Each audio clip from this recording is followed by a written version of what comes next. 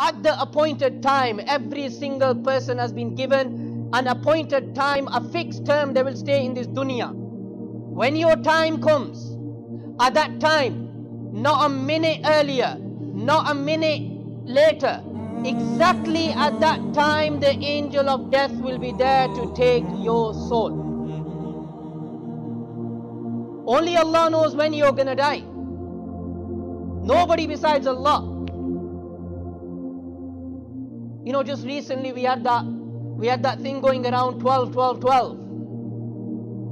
You know, unfortunately many Muslims also fell into the trap about the significance of 12, 12, 12. So this must have got into the head of one person, literally got into his head. You know, a man by the name of Krishna Pal, this is a true incident, I'm telling you, I'm not making it up. Krishna Pal, from India, north of India, Uttar Pradesh. So he decided that he is going to challenge Allah. And he has decided that he's going to die on the 12th of the 12th month, December, at 12 noon exactly.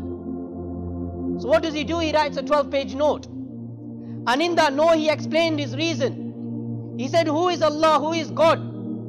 You know, to determine when I will die. I will die with my own choice. I will die when I want to die. Who is Allah? And then he decided to die exactly at this time, 12th of December at 12 noon. He wrote this note. And what he did is, you know, back home we have, right on the top of the houses, we have water tanks. So he made his preparation from early morning.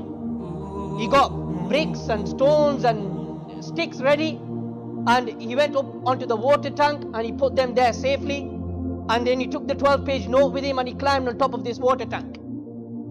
Now the people who saw him, you know, the whole town got together, the whole village got together. The police found out, that came to the scene also.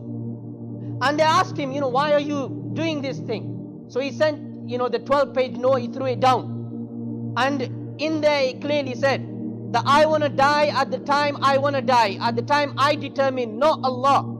I'm living my own life. Who is God to determine when I die? You know, I live my life with my choice. I do what I want to do in life. Who is Allah? Who is God? And I want to die at this time.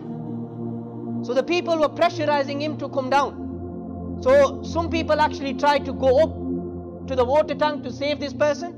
And what you would do, you start beating them with sticks and you start throwing bricks and stones at them so they wouldn't get anywhere near him. Exactly, he planned to die 12th of December, 12 noon at that time.